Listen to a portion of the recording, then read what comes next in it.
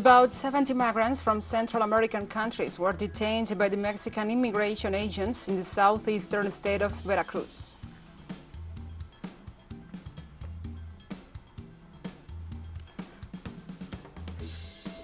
Russia's Foreign Minister Sergei Lavrov gave his annual press conference on the country's diplomacy in 2021.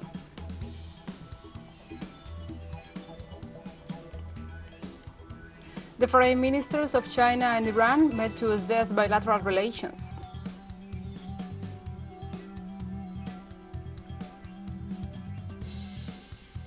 From the headquarters of TeleSUR English in Havana, Cuba, this is From the South. I'm your anchor, Gladys Quesada, and these are the news. About 70 migrants from Central American countries were detained by Mexican immigration agents in the southeastern state of Veracruz. According to the Mexican National Migration Institute, the migrants were found on the Cordoba-Veracruz Federal Highway during a routine check by authorities. The government agency explained that these citizens were traveling in overcrowded conditions and showed signs of violence. The asylum seekers were also traveling illegally as they lacked the documents required by the country to circulate within the territory. The data presented by the Migration Policy Unit revealed that currently more than 252,000 migrants have been intercepted by the government between January and November 2021.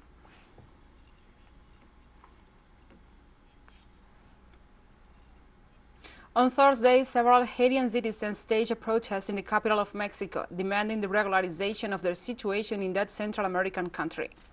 This was the third mobilization before the Mexican Commission for Refugees, in which tense scenes were experienced when a police line was set up between the headquarters of the organization and the migrants. Demonstrators have demanded on several occasions the delivery of documents that legalize their stay in Mexico and thus be able to aspire to job offers that allow them to meet the expenses they have faced throughout the journey, and other aspects related to the right of every human being to a dignified life. Mexico has accepted more than 252,000 migrants between January and November 2021. In that same period, it also deported another 100,000. We are Haitians. We came here to get papers. We have no papers. Without papers, we can do anything. We have to eat. We have to pay rent. We have to support our family in Haiti. If things were fine in Haiti, we wouldn't be here. So we came here for a reason. We need papers. We crossed 11 countries to get here. We spent a lot of money to come here. We didn't come here to play. We came here for a reason, so we need papers. We are not going to live without papers. On Thursday, leaders of the Commission of Secretariats of the Central American Integration System, SICA, and the pro-tempore presidency of that organization held their first meeting in Panama to coordinate national agendas and articulate a regional program.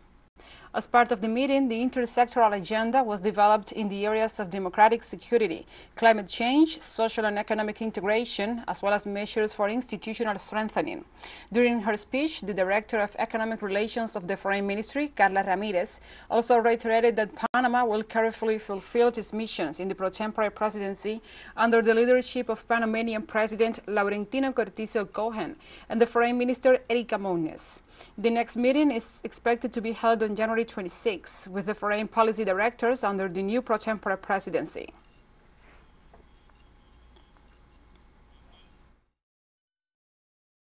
On Thursday, the government of President Nayib Bukele denied any link with the Pegasus spying program.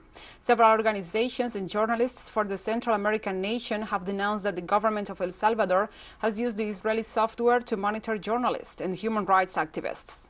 The Secretary of Communications of El Salvador, Sofia Medina, denied links between the government and the Pegasus or any developer of the program. In this way, the official was responding on behalf of the government to the report prepared by the University of Toronto and verified by several international human rights organizations that claim that the program has been used against journalists and members of civil society organizations. However, the Secretary of Communications reaffirmed that the government has neither resources nor licenses to use this type of software.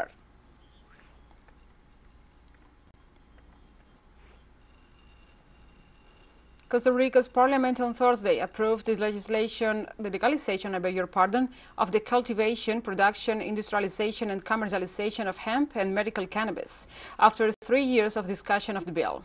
The lawmaker who promoted the bill, Zoila Bolio, welcomed the move, claiming that it will generate investment, employment, and economic growth. But she stressed that the most important thing was that chronically ill patients will be able to get a quality medicine at a reasonable price in order to have quality of life. Bolio submitted the proposal at the beginning of 2019. However, obstacles in the Legislative Assembly with a group of members against it, and later in the executive branch, which did not recognize and prioritize it as an urgency, meant that the time passed with little progress made. According to the legislation, the Ministry of Agriculture will regulate the hemp market, and the Ministry of Health will regulate the medical and therapeutic cannabis market.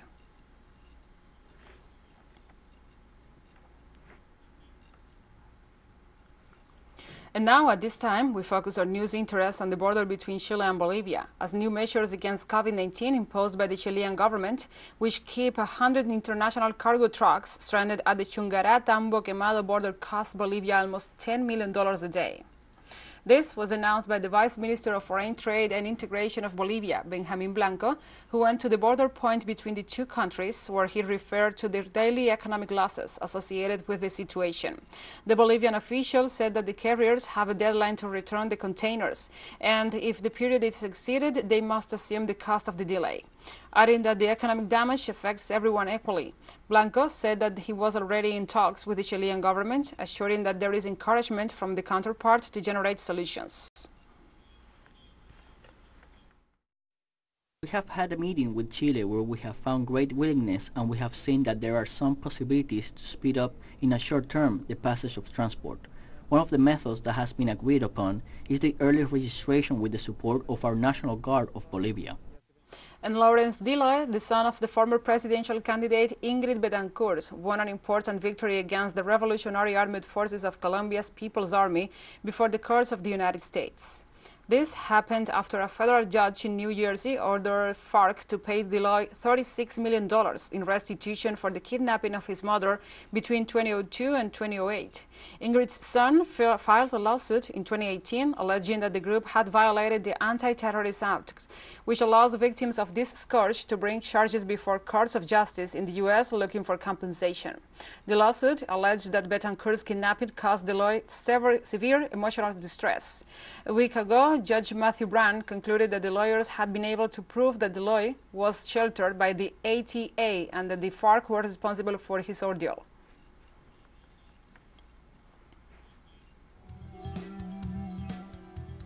And we'll be right back after this very short break, so don't go away.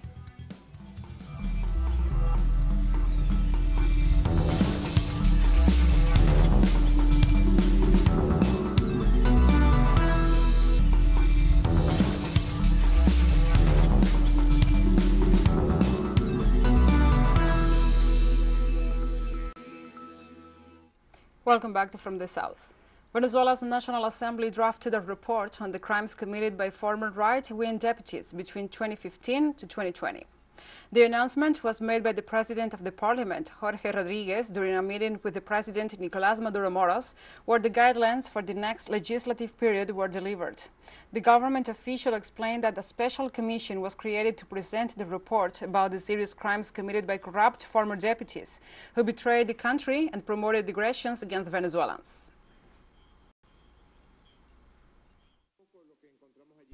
It is little said what we found there, President Maduro. A legislative power in an extreme state of decay, from the floor plan to the development of the work that went on there. In fact, a special commission was appointed, and in a few days they will render the corresponding report about serious crimes that from the legislative house were committed, from the House of Laws, from the House of the Accompaniment of the State of Venezuela to the Venezuelan people. The greatest aggressions were committed against the normal functioning of the Republic and above all against the people of Venezuela. From that place, situations were promoted that could have been catastrophic, such as requests for the invasion of the Republic, armed clashes, economic blockades against Venezuela, financial blockades, and the implementation of sanctions to attack the daily life of the Venezuelan people. From that same place, an attempt was made to set up a false government that does not comply with any of the principles that the states have to establish that a government exists. The control of the territory over the armed forces. Now we continue. Foreign Minister Sergei Lavrov gave his annual press conference on the country's diplomacy in 2021. The event was held in a hybrid format with questions to the diplomat asked online and in person. The Russian minister began his speech referring to the recent negotiations between his country and the west of the country, guarantees in Europe, and announced that Moscow is waiting for written answers from Washington and the North Atlantic Treaty Organization on his country's proposals. The senior official reiterated they believe in goodwill and compromise to find acceptable solutions. In the same way, he assured tensions between his country and NATO had piled up and Russia's patience has run out. NATO, over 5 waves of expansion, came right up to our borders. Everybody realizes that the possibility of reaching an agreement depends on the US. No matter what we are being told about the need to consult their allies, involve all OSCE members in the process, these are all excuses and attempts to drag out the process. They demand from us that on our territory we send our forces back to their barracks. Meanwhile, the US, Canadians, English are virtually on a permanent basis camped. Ukraine reported on Friday that it was the victim of a massive cyber attack that affected several government websites, including those of the Cabinet of Ministers, the Ministries of Foreign Affairs, Emergency Affairs, and other ministries. Hours later, the European Union assured that it will mobilize all its resources to support Ukraine in the face of the cyber attack. The Foreign Ministry website earlier Friday displayed a message in Ukrainian, Russian, and Polish warning Ukrainians that their personal data had been compromised. All information about you has become public. Be afraid and expect the worst, the message read. Within hours of the initial announcement, the security services said access to most sites had been restored and that the fallout was minimal according to the initial estimates. The EU's High Representative for Foreign Affairs, Joseph Borrell, regretted the incident.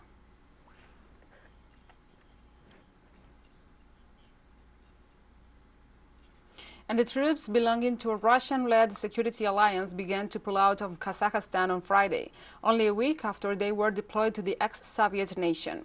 The Russian troops were sent on the request of the president of the Kazakhstan region, who was seeking to quell violent mass protests. Demonstrations started on January 2nd in western Kazakhstan, following widespread outrage over a sharp rise in fuel prices. They quickly spread nationwide, descending into violence and chaos within several days. Protesters stormed government buildings and set them ablaze, and dozens were killed in clashes with this country's security forces. On Friday, Russian Defense Ministry released video footage showing pull-out of equipment and peacekeeping contingents of Russia, Armenia, Belarus, and Tajikistan. According to the Russian Defense Ministry, the pull-out is planned to be completed by January 19th.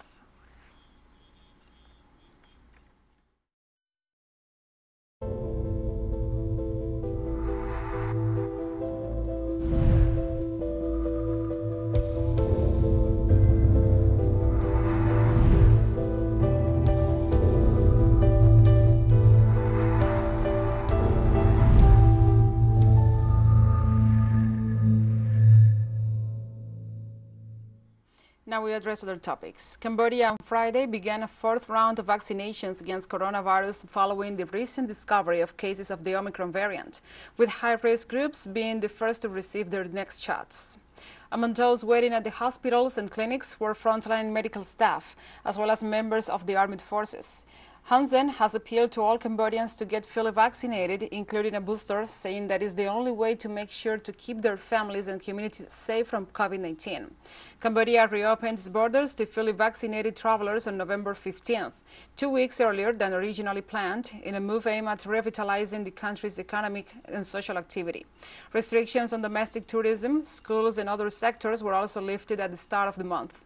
As of Friday, Cambodia's totals stood at 120,718 cases and also 3,015 deaths linked to the virus since the pandemic began.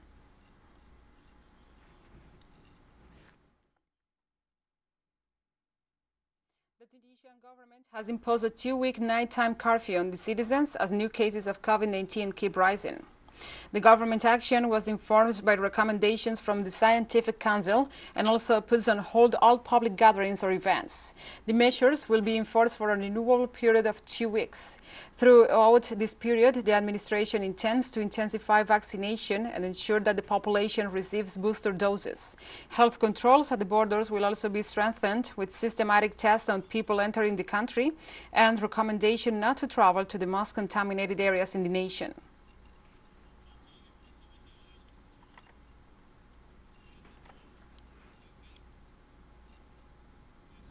Australia's government cancelled Novak Djokovic visas for the second time on Friday. Immigration Minister Alex Hawke said he acted on the health and good order grounds. Prime Minister Scott Morrison's government is firmly committed to protecting Australia's borders, particularly in relation to the COVID-19 pandemic, Hawke said in a statement. The cancellation effectively means Djokovic will be barred from new Australian visa for 3 years, except under certain circumstances. The visa decision put the Serbian world number one's dream of a 10th Australian Open title and a record 21st Grand Slam in peril. Djokovic is the tournament's top seed and had been practicing on the Melbourne Park courts in a few hours later. The megastar flew into Melbourne Airport on January 5th, claiming a vaccine exemption because of a positive PCR test result on December 16th.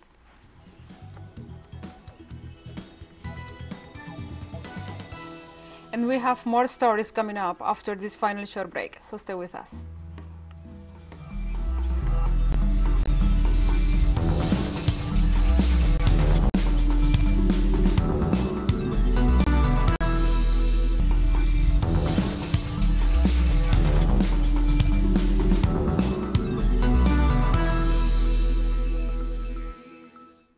Welcome back. The foreign ministers of China and Iran met to assess bilateral relations. The meeting between Chinese Chancellor Wang Yi and his Iranian counterpart Hossein Amir Abdollahian takes place within the framework of the visit of the Persian diplomat to the Asian giant. In this meeting, the governments of Beijing and Tehran bet on deepening the comprehensive strategic agreement as well as cooperation in all sectors with the purpose of facing the U.S. aggressions. The visit of the Iranian foreign minister to China takes place in the middle of the talks being held in Vienna to rescue the nuclear agreement signed in 2015 between the Iranian government and the Western powers.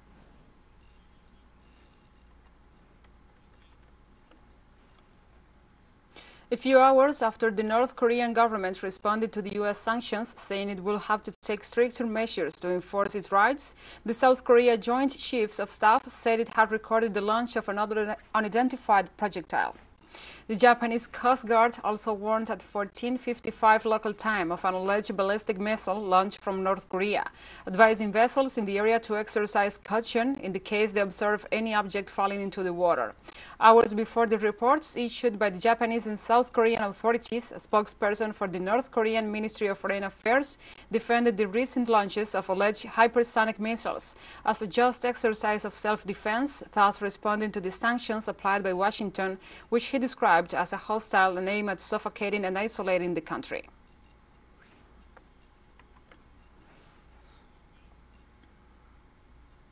On Friday, Indian bomb disposal experts cordoned off a busy flower market in the capital, New Delhi, after finding an improvised explosive device left in an abandoned bag, according to police. Police Commissioner Rakesh Ashtana said that the bag was left behind by a customer who visited a shop to buy flowers at the Ghazipur wholesale flower market. Ashtana said that the market is under a police cordon and that everything that was inside the bag is under investigation. The market in eastern Delhi gets crowded daily with thousands of small flowers, farmer flowers, horticulturists and shopkeepers. India is in heightened state of security ahead of Republic Day celebrations on January 26, when a military parade is due to take place in the heart of the capital.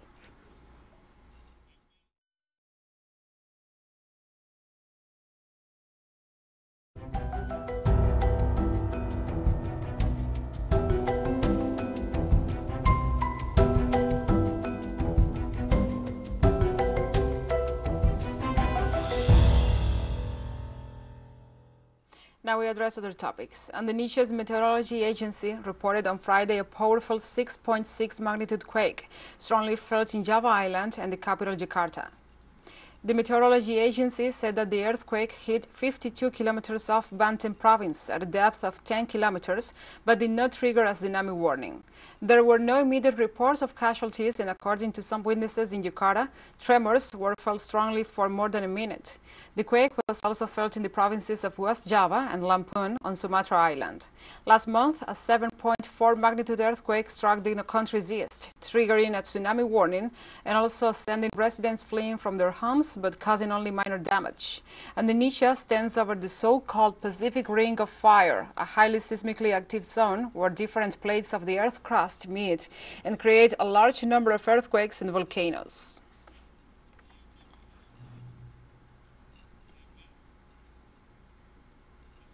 Two people were killed and 10 others were injured after a fire broke out on Friday as a gas liquefaction unit in Kuwait's largest refinery, the plant's operator said. According to a tweet from the state-owned Kuwait National Petroleum Company, the blaze erupted during maintenance work on the unit at Min al-Madadi refinery, 40 kilometers south of Kuwait City. The company stated that out of the 12 people injured by the accident, 7 were hospitalized and 5 of them in critical condition. KNPZ said Kuwait's refining operations and exports were unaffected as the unit affected had already been out of service. Mina al-Mari, where another fire last October caused a number of light injuries, is the largest of Kuwait's 3 refineries and handles about 466,000 oil barrels per day.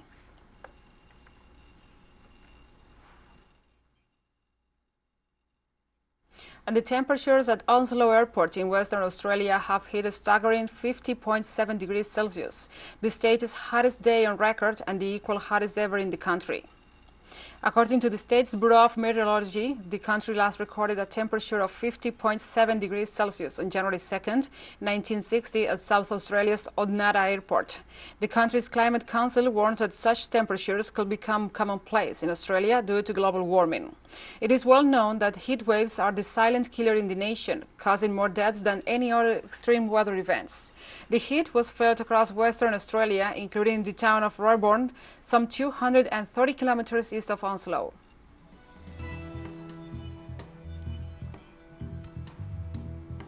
And we have come to the end of this news brief. But remember, you can find this and many other stories on our website at telesurenglish.net. And also, if you feel so inclined, please join us on social media for all the latest news.